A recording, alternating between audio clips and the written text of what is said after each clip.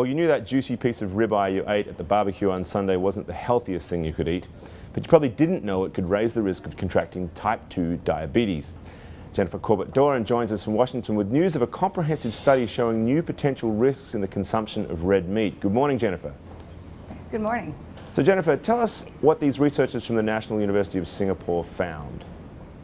Well, what they found is this study looked at three previously done studies, three large studies that involved mostly doctors and nurses. And what's new about this study is that this study tracked changes in red meat consumption over time. Prior studies have looked at red meat consumption and linked it to an increased risk of type 2 diabetes, but this one looked at changes in consumption over a 4-year period, and then they tracked whether people develop type 2 diabetes in a subsequent 4-year period. And what they found is that people who increased their red meat consumption over 4 years had an increased risk of developing type 2 diabetes. And not everyone, though, agrees that it's red meat per se, right? There's some suggest that it could be other factors at play. Well, it's not so much that. One doctor I talked to said that it's not so much the red meat itself, that really it's the type of fat in the meat. So as you mentioned at the beginning of the piece, ribeye has a lot of saturated fat in it, but there are other cuts of red meat that people can eat that are considered lean cuts. Something I saw yesterday on the American Diabetes Association website was look for the word loin in your cuts of meat, like sirloin or pork loin, that those are a leaner cut of meat. So it's not that you necessarily have to give up all meat, it's just try to look for leaner cuts.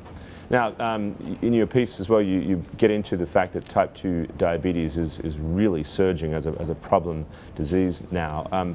Tell us the latest on that and what concerns people have, doctors have, for the future of this sort of epidemic. Exactly. I mean, as you said, type 2 diabetes is surging. It's a disease that's linked to, to older age, to obesity, and there's certainly, an obesity epidemic in this country. So, so it's something that it's just increasing over time, and unfortunately it doesn't look like there's good news on the horizon in terms of reversing the trend. I mean, is it simply just associated with obesity? People see that, the two things linked, or are there other factors that people contribute to this?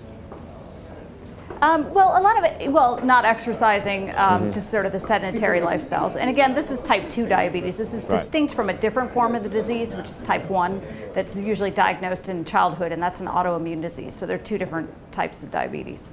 All right, Jennifer, thank you very much for your time.